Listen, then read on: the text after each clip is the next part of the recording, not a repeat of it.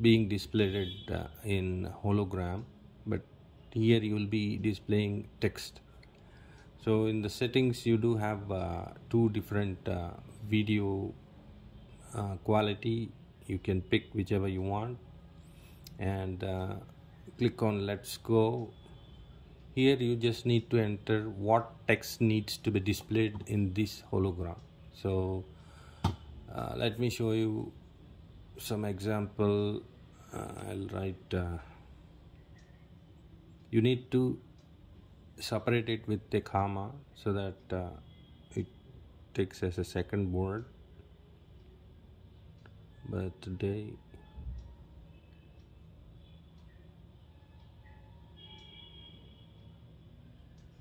happy birthday Mark.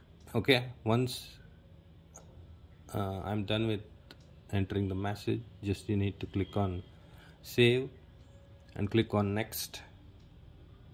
Here you need to pick your font style.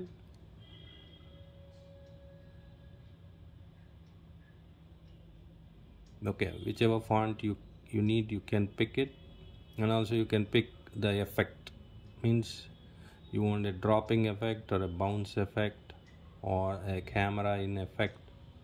Whichever effect you want, you can pick it. Okay, I'll put this bounce X, and you can pick the color also. I'll make it yellow. Click next. That's it. You can see the hologram is absolutely ready. I'll show you some controls here which are slightly invisible. This control is used for back button, okay, and this one is used to hide all the controls. And you see here a seek bar, right? That is to increase the size of the font and reduce the size of the font on the top. You can see that. Okay, you can match it. And also here you have placement. You want it in the center, on the bottom, or in the top. You can place it accordingly, because I see holograms are coming in different sizes and shapes, so this really helps them to adjust the hologram to match their size what they got it. And you can reverse this hologram. For example, if I place it like this, okay, if I want to place it on the top, you can just click on the bottom left. There is a button where you can change the directions of the display. Okay, so I'll show you how this is going to be appearing in this hologram. So see this.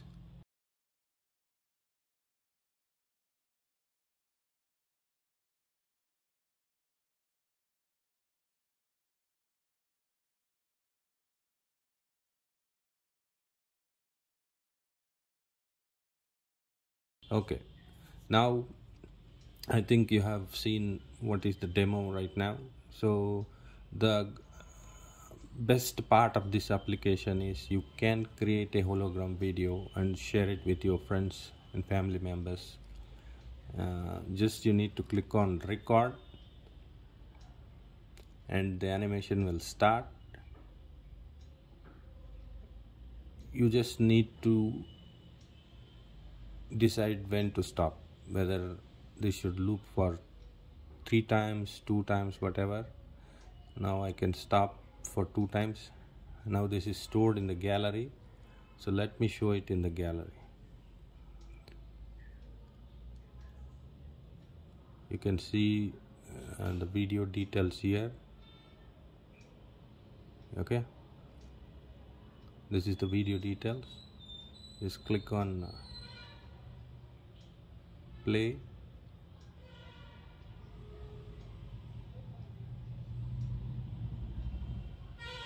That's it. Now video is